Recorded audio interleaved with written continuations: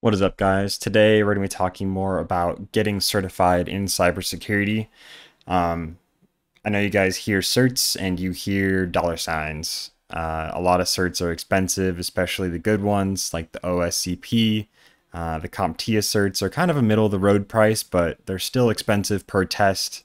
And the training and the learning programs and the continuing education units, it's just it's a rabbit hole, especially if you don't have a job in cybersecurity yet and you don't have an employer that's going to pay for it.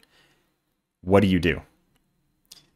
Well, so ISC2, they're best known for the CISSP, which is pretty well-known cert, especially for government workers, for military, for anyone that's doing any work with the government. The CISSP is kind of a baseline cert. It's actually, we go certs, we go to DoD approved baseline certs. We can see that the CISSP gives you IAT level 3, it gives you IAM level 3, it gives you CSSP incident responder. Hold on. Nope, it doesn't. But it does give you a lot of level 3, and then it gives you, here it is, level 2 IASAE2, and then IASAE1.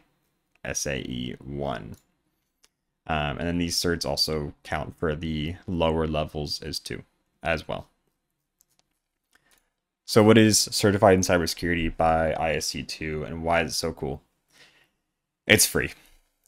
That's really all there is to it. Free exam and free training. They give you a training course for free. It goes over all of the levels, like all the different domains that the test covers.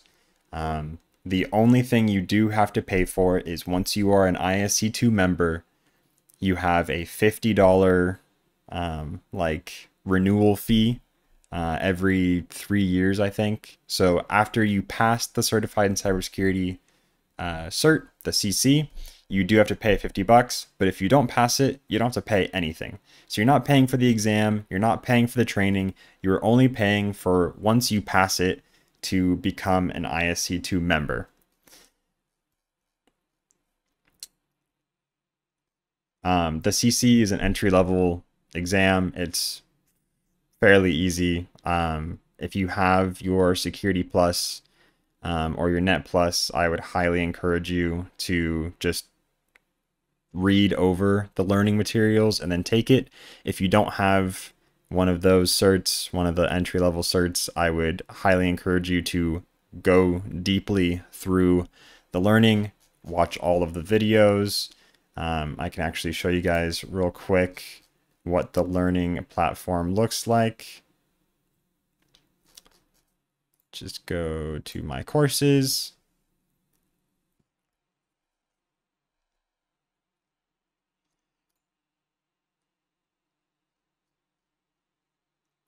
So the course has different modules. Let's go into network security. The course has videos. It has more videos. It has learning objectives and quizzes throughout, and then it has readable information. Where's the readable stuff?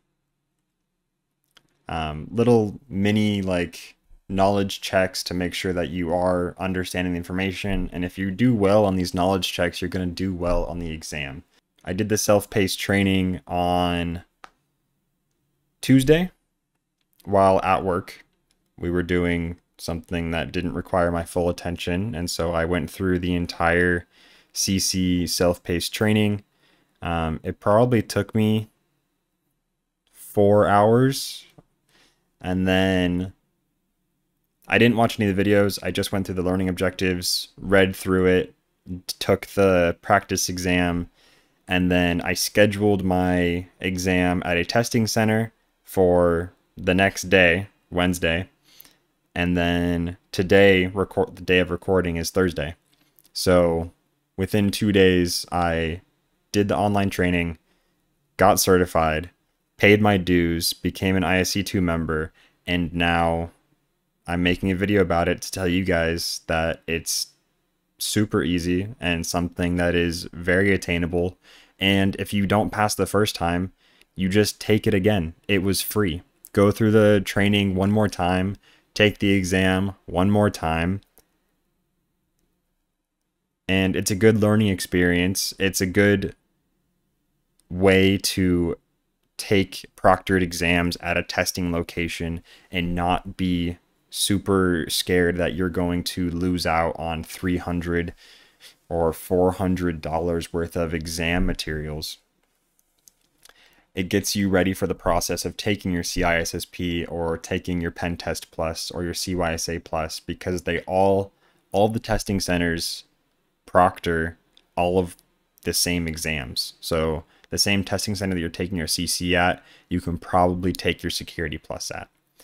So because COVID's going away, the online testing is going away, and we're going back to the on-site, in-person testing centers. Let's just go through this question. Real quick. What is the type of malware that encrypts files and demands payment? That's a pretty easy one. We're going to go with ransomware. We know that phishing is scam email where they send you a link. It might look like a Google Drive link, or it might look like it's from PayPal. You click it, you log in, they grab your login credentials, and then now we have a security incident on our hands.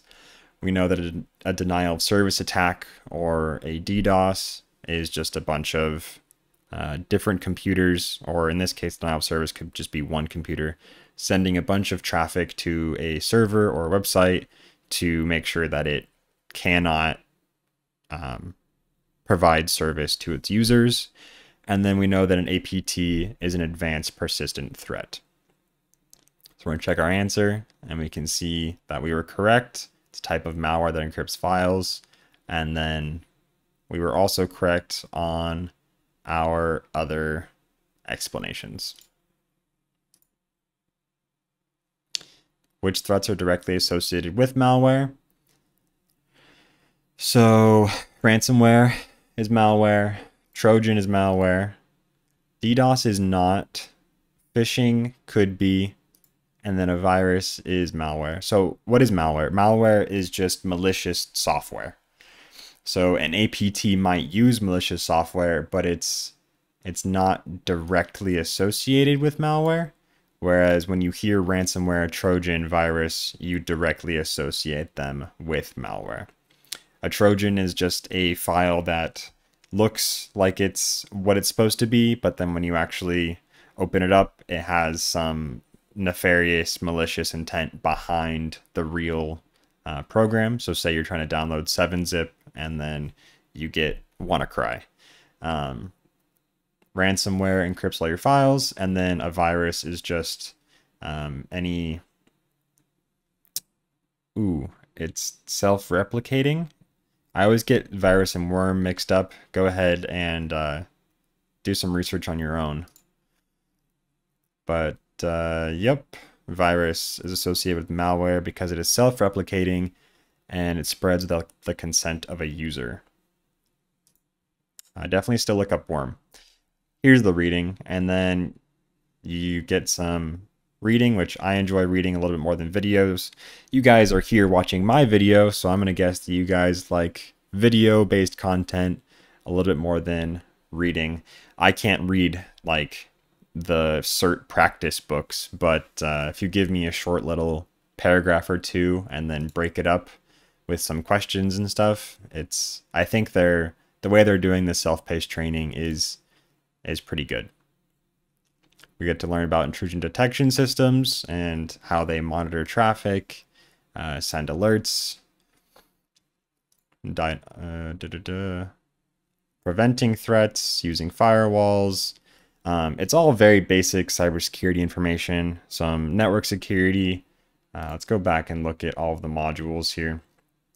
Security principles, incident response.